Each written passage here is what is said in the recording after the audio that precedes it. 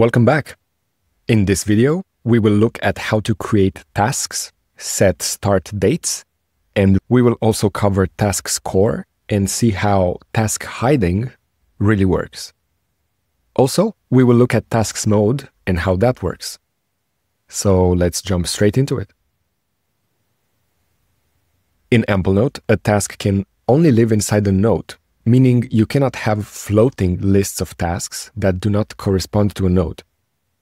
And of course, because jots are nodes as well, tasks can also live inside jots. So let's look at how to create a new task. Just like with any other type of node content that you can create, there are 4 options for inserting a new task.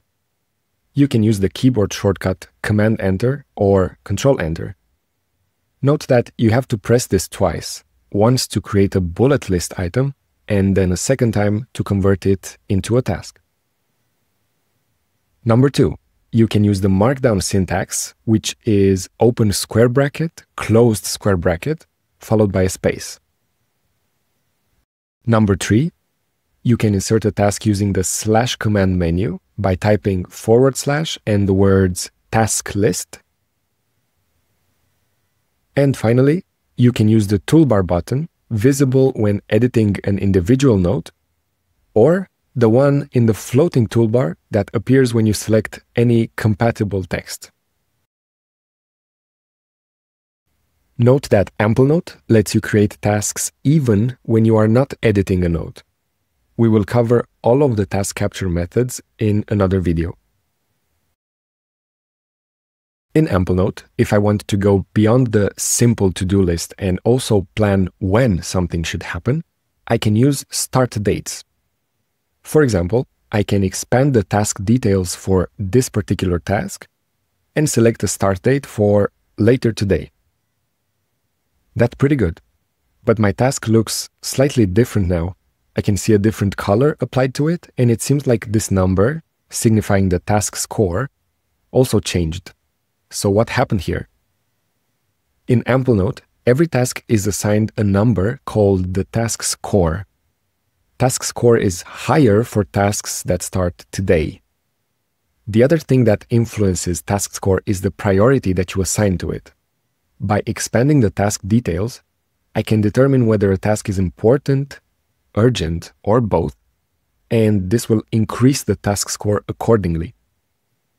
Another factor that influences task score is its duration. Like start date and priority, task duration can be edited when you expand the task details. But to get some more practice with the slash command menu, let's use that instead. I will type in / followed by the word duration and choose 15 minutes. Notice the color of the task changing.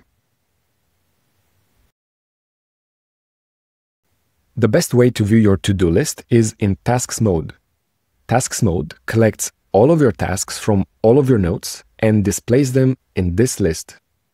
This means that you don't have to go looking through potentially hundreds of notes to sort your tasks and plan your day.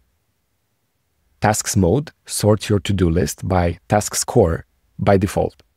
This means that in this view, tasks that you considered important or urgent at some point, as well as tasks that are due today, will appear closer to the top of the list. This makes Tasks mode a great environment to make a plan, whether that is for the current day or for a larger scope like a monthly or a quarterly plan. We can see the effects of task score sorting if we choose a task and mark it as urgent. I'm going to use the slash command menu again here to do that. When a task score changes, it is pushed higher or lower up the list in its correct position relative to the competition. Another way to use Tasks mode is to group your tasks by their scheduled start date. This turns the list into an agenda view where you can see your upcoming obligations as well as your unscheduled tasks. Let's see a more proper example by assigning a start date of tomorrow to a task, again by using the slash command. This creates another entry in my agenda for tomorrow.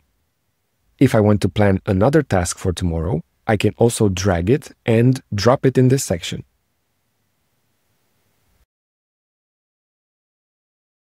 Tasks in Amplenote are a way to mark that something is actionable and needs your attention at some point.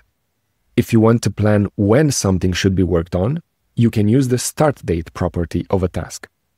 Also, for managing your long-term goals, you can employ the task score system to rank your ideas based on their subjective importance or urgency. And Tasks mode brings together all of your ideas from your entire notebook, making it a great way to visualize the relative score of your tasks.